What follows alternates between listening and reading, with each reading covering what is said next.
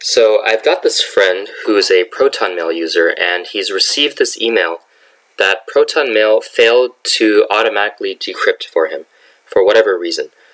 And I'd like to show him how to decrypt this message himself. So before we begin, I want to apologize for any audio quality issues or keyboard noises you might hear. I'm recording on my laptop. So with that, let's begin. So I want to back up first, and I want to show you how we got to this point in the first place, how someone might have created an encrypted email and sent it to this email address. So to begin that process, first I have to send an email to my friend, and I want to tell him I want him to send me an encrypted email. So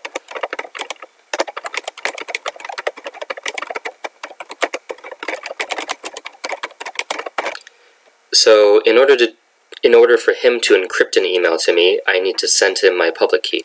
In order to do that, I hit the More menu, and I check this box, Attach Public Key, and then I hit Send.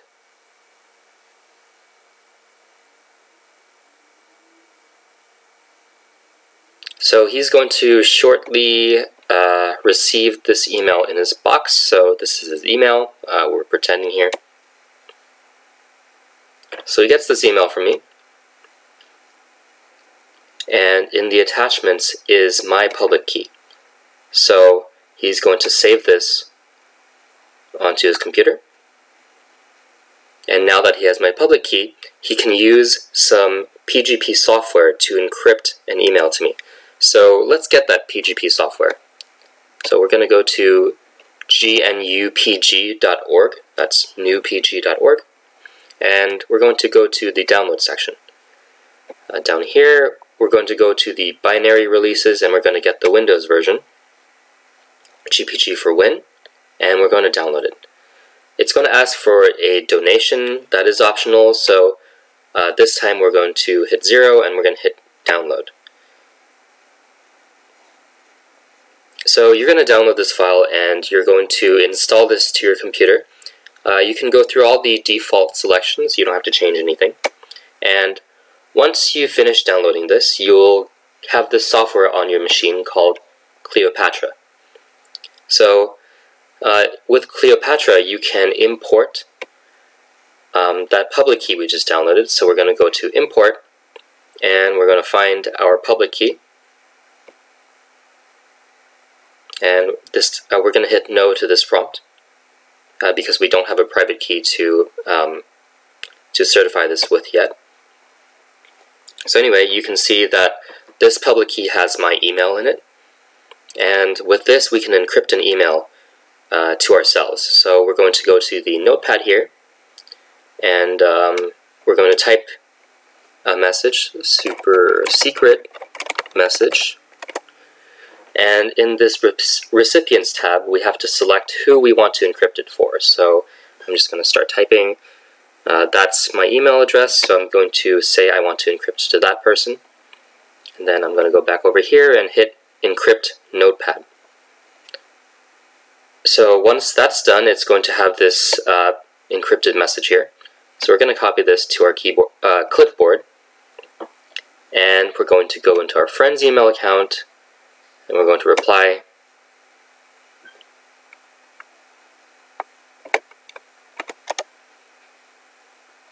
Actually, let's not reply. Let's compose a new email, rather.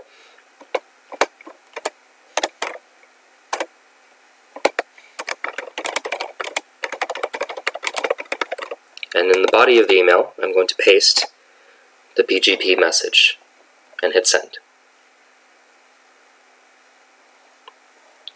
Okay, so over back in my ProtonMail, I'm going to wait a second for this email to come in.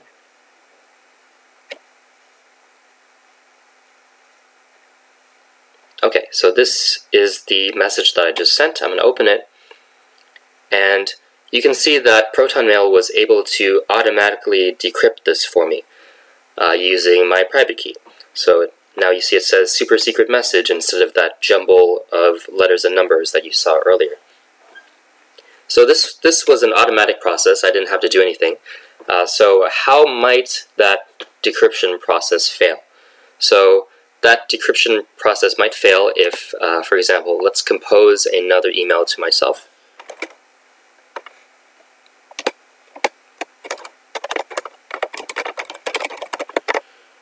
And I'm going to paste the exact message again, but this time I'm going to add like maybe like some text before the PGP message. And this is going to mess up ProtonMail's decryption, because it's not going to think that it's an encrypted message. It's going to see the oops that I just typed, and it's going to fail. So let's wait for that message to come in. Alright, so we open this email, and now we see that ProtonMail did not automatically decrypt this. So there's a lot of ways it could fail. This is just one of the ways. So now I want to show you how to decrypt this if this happens to you. So first we need to obtain our private key from ProtonMail. So in order to do that, we need to go to Settings, and we're going to go to our keys, and you can see this is my email. I'm going to expand this drop down right here and then hit Export, and I want to export my private key. So this is a very serious operation, and you want to make sure that your computer is secure when you do this. If someone gets your private key that you're exporting right now, they'll be able to read all of your email, so you want to avoid that.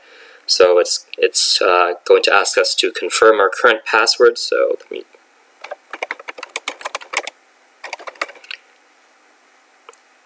okay, and then so once we enter our ProtonMail password, it's going to ask us for another password, and this is the password to encrypt our private key. You want to enter a strong password here. It can be the same password that you use for ProtonMail if you want. For demo purposes, I'm just going to enter 1, 2, 3 and export.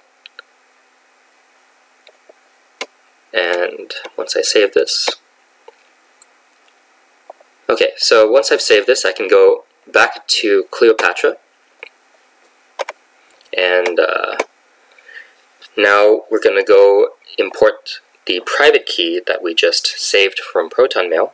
We're going to go to File, Import, and we're going to find our private key this time. And we're going to hit Open on that.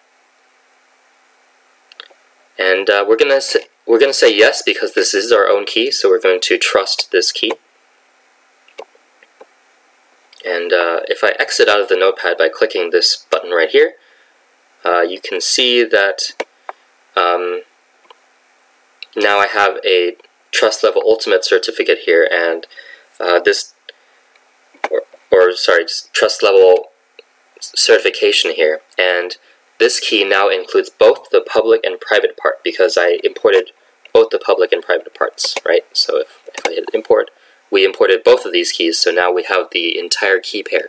So with this key pair, we can decrypt the message that we just received. So let's go to Notepad, and we'll go back to our mail, and we're going to grab the PGP message that we just emailed to ourselves. We're going to leave out the extra part, right? We just want the text of the PGP message, and we're going to paste this in, and now we're going to hit Decrypt. And while it's decrypting, it's going to ask us for the password to our private key, and that's the second password that we entered while exporting from ProtonMail, right? So that password was 1, 2, 3. And now we hit that, and now you can see that decryption succeeded, and it says super secret message again. So that's, in a nutshell, how you decrypt a PGP message that you've received in ProtonMail, but somehow ProtonMail did not automatically decrypt it for you. So in the next couple of videos, I want to show you some more things about signing and stuff, but I want to end this video here, so thanks for watching, and see you next time.